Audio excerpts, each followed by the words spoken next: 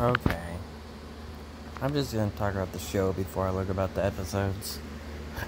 So, on the final episode, they just blow several bombs at us. Like, oh, Ryan's mom is still alive. Oh, Black Mask origin. This and that, and this and that. Oh, Kate's leaving to see her father and look for Batman, and this and that, and this and that. But, one of the things I want to talk about is Black Mask's origin. It's a bit different. But I think they're gonna do what they did to Tommy Elliott. We saw Tommy in season 1 for a little bit, here and there. He didn't really do much. Eventually, we see him in prison. We see him for a few minutes. Then Alice tells him her plan, tears up his face. We see Hush 3 times. We only see him like 3 times, maybe 4, when he is actually Hush. Then we never see him again. So I really don't want them to do the same with Black Mask.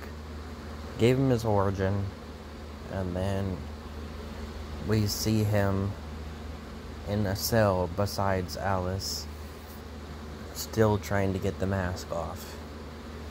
Because Black Mask's mask is stuck to his body, which a lot of adaptations didn't go that way, even though it's faithful to the comics.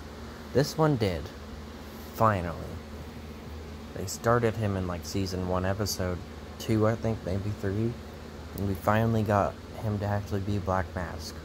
In Birds of Prey, he just put on a mask, and eventually he was killed off. Just exploded. So he never got his mask permanently put on. But I would really like to see him in season 3. But they haven't really done that with villains. Clue Master, Victor Zsasz, people like them get like 1 episode and then we never see them again. They're talked about here and there, but they don't really do anything with them. The only villains that we've seen a few times are ones that they want to keep relevant to the plot. Like Hush. They bring him in when he's relevant to the plot. Like Magpie, they bring her in when she's relevant to the plot. It's just kind of stupid. Alice is the only one that is not brought in when she's relevant to the plot, but she's also brought in when she's relevant to the plot.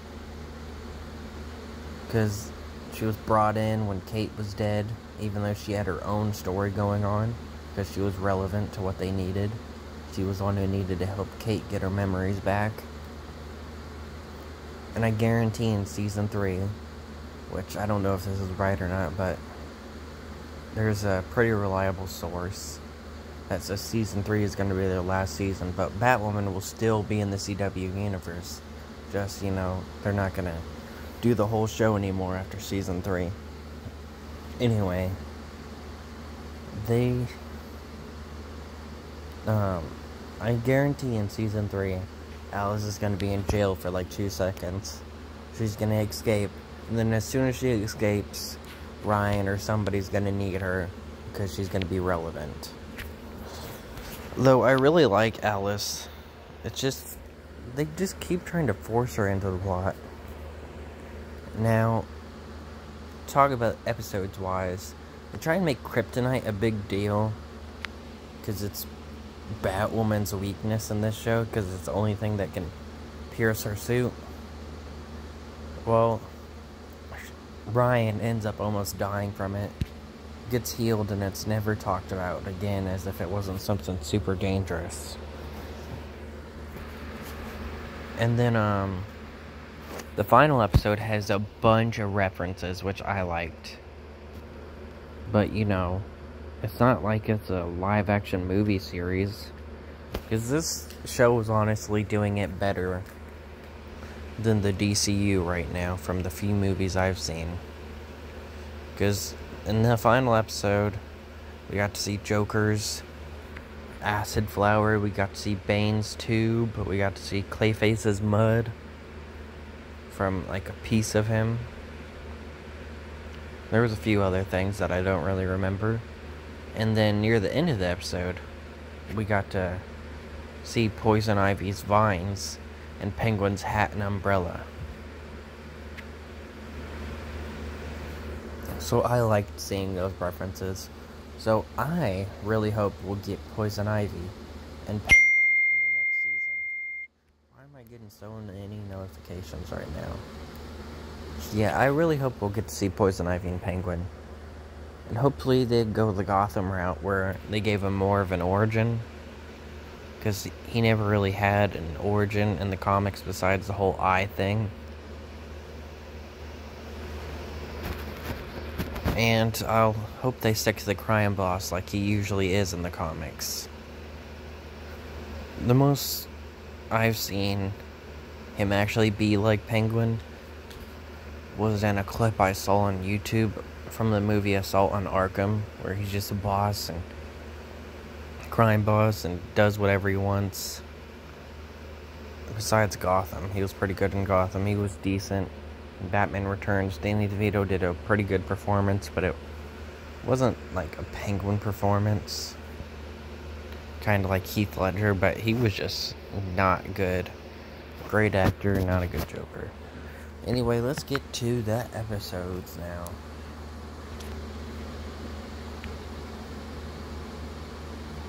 Number of episodes, 18. I'm pretty sure there was like 20.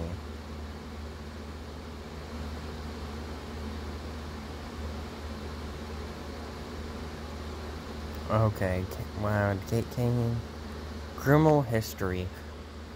They introduced this character that's been like Ryan's crutch, trying to keep her out of trouble, even though all the time she's usually the innocent one. And then they don't really do anything with her until the final episode. Which I also thought was stupid, because here comes a lion. And she's get locked in the prison. She not manipulates. She convinces the person that's been her side this long that, hey, I'm Batwoman. And that's why there's all these guards out here. They're gonna kill me. I'm not gonna make it out of this building alive. And she convinces her, right? And then she beats the crap out of like 6 cops. Later, there's a line where she says, I'm nothing without the suit. And a bunch of bullshit like that. It makes 0 sense.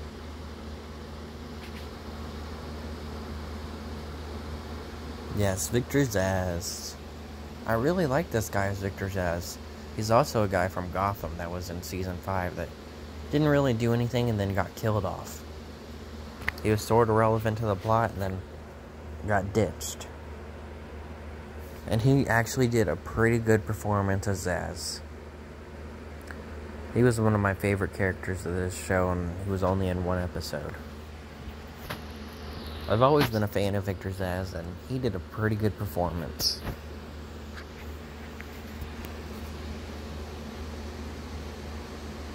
Not much for this one.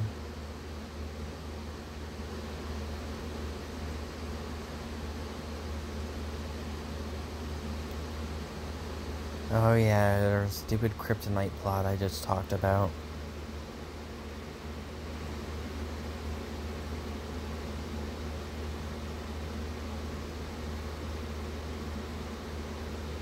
Oh yeah, they had a plot with Jacob being forced snake bite. I didn't even really go much anywhere. I did really like when Alice found out that Jacob actually did care for her. That was a really good scene. Alice, the actor for Alice, is just such a good actor. She really conveys her emotions.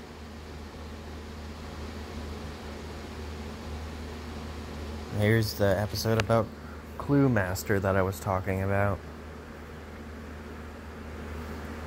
Oh, and I'm probably gonna rewatch Doom Patrol.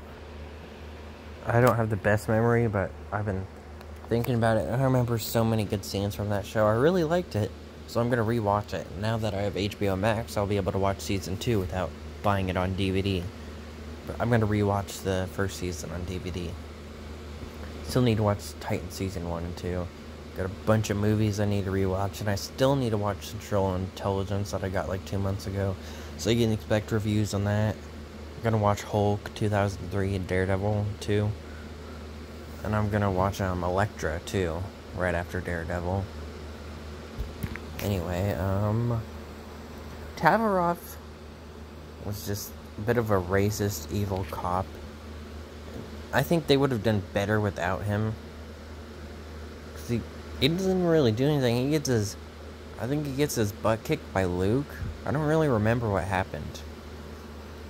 I just watched this episode last night.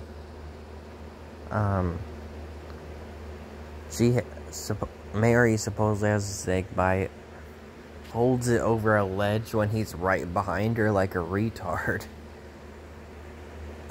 Like, he's literally 1 inch behind you. You think he can't grab that? And he even calls her out for being stupid. Then Luke comes in and catches her.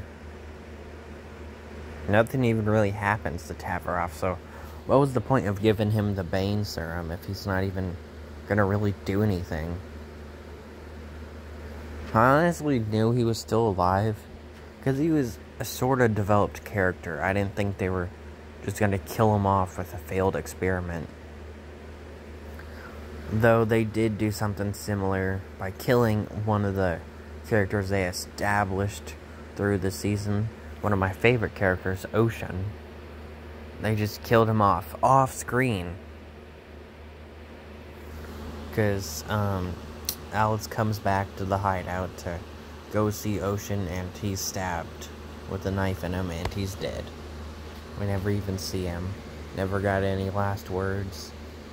Then when Alice actually gets her last words, which she complained about because she wanted to actually be able to tell Ocean goodbye, she doesn't want to. So that didn't make too much sense, but at the same time, I get her reasoning. Ocean was one of the rare people that cared for her and saw her for who she was and didn't care, so this sucked that they killed off Ocean so soon.